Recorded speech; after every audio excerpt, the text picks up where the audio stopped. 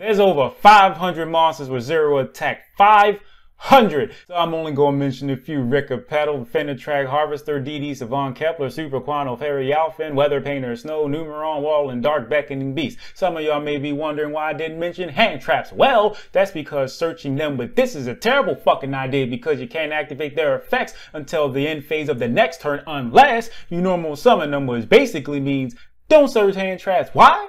Because I said so. This has to be the first card you activate during main phase 1, and you lose half your life. But if Solemn Judgment, a Hero Live, Soul Shade Force, and Red Reboot are any indication, nobody gives a fuck about losing half the life, because you'll always have that to lose, so you can play them in any stage of the game, and you don't lose half if your opponent negates the map.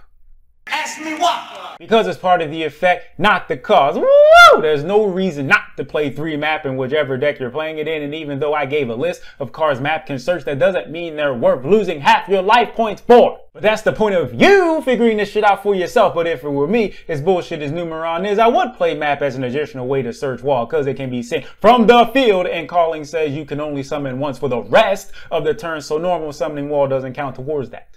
What else? I'd play map to search snow if I was playing Weather Painters, which I'm not, and I guess the same would apply to Kepler, Petal, Alphin, Beckoning Beast, and Harvester. Basically everything I said at the beginning of the video, totally not done on purpose, by the way.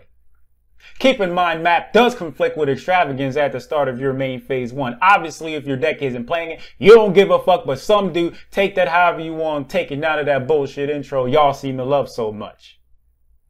But not really. Thank you for watching. My Patreon and other things are in the description if you would like to help me. And you haven't been feeling just a little bit generous. Now, this isn't really me begging. Well, you can call it whatever you want. I don't care. I'm going to say it anyway now. This microphone right here, it's cool, it's serviceable, but if I'm going to stream, I would like a better quality microphone and maybe a better quality webcam, you know, because it works for the videos on YouTube. I'm just saying, you know, this stuff is pretty expensive. You don't have to do it, but it would be very much appreciated if you help me. You know, the stuff's in the description because I said that already. Discord server link in the description. You can reach me there. Appreciate you. A lot.